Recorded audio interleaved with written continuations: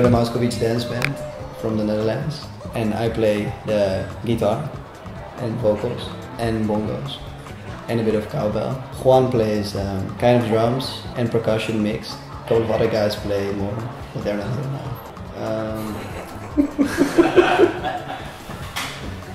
I'm sorry. I mean, we're all brothers, but we never liked the same music. But at some point, I started making some songs in my bedroom, and then I needed a band, and they could kind of play their instruments. So then I asked them to join the band, and we started playing live before we could even kind of really play. We started doing shows, and that's how we kind of evolved in playing here.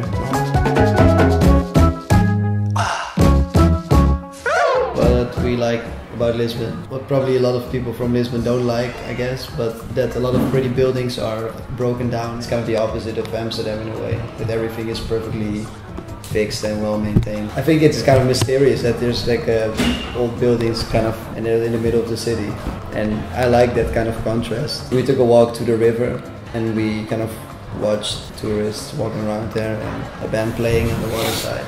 And it's a weird like Segway where you can sit down on it instead of stand up for lazy people.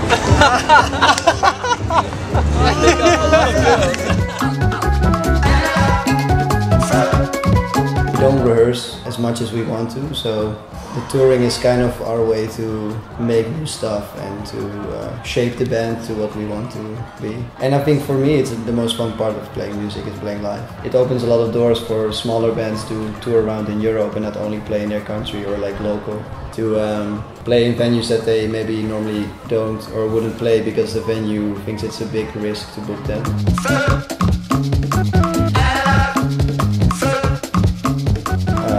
It's a mix of a lot of Afro influences from Kenya and some Nigerian Afrobeat, and also from the cumbias from Colombia, which is also very influenced by the African music. So we kind of make a circle again from Africa to Colombia to the Netherlands. That's our music, and it's very danceable.